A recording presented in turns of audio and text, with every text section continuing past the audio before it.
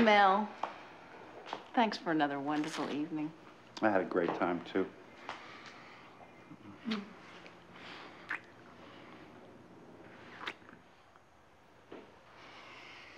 I hope this isn't too forward, but how about tomorrow night?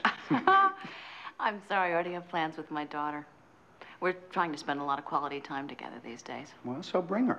I'll bring David. We'll make it a foursome. We'll go someplace nice. That sounds great. Good. Are you sure there's nothing weird about you? Something that you're hiding? No, why? I'm used to men with major liabilities. You just seem too good to be true. Well, give it time.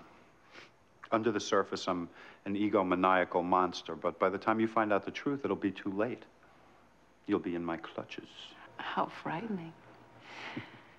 Mom, is that you? Yeah, hi, Kelly. I'll be up in a minute. I'll pick you up at 7. Good night. Good night. How'd it go?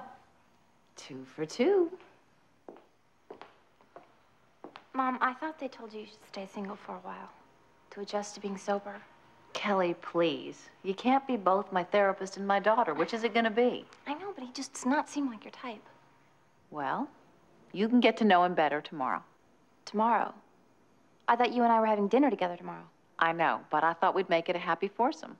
You, me, Mel, and David. Doesn't that sound fun? No, that sounds totally excruciating. Well, at least we're being honest. Good night, sweetie. I'm beat. What if I can't make it? Kelly, you're going to make it.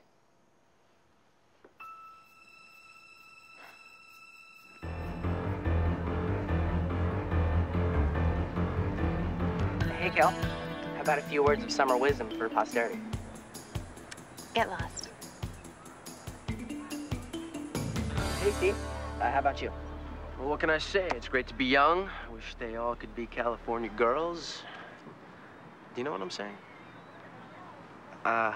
Yeah, definitely. See you tonight, Kel. I'm counting the minutes. Me too.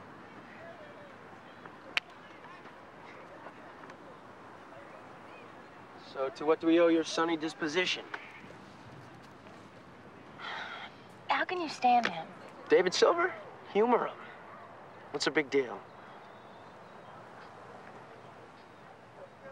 It's true about your mom and his dad, huh?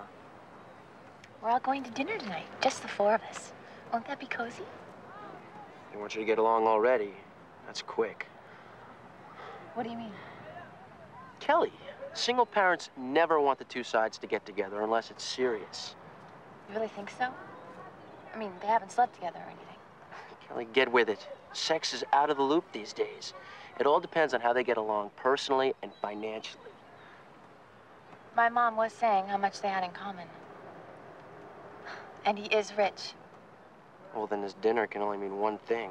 A romantic declaration of love in front of the kids. I think I'm gonna be sick. Steve, what can I do to stop this thing? Well, there is one thing that'll totally scare off a prospective step-parent. But it takes guts. Well, I'm sure you've got that. What is it? You've got to let David Silver's father know right from the start that life with you won't be worth living. You got to be the stepchild from hell.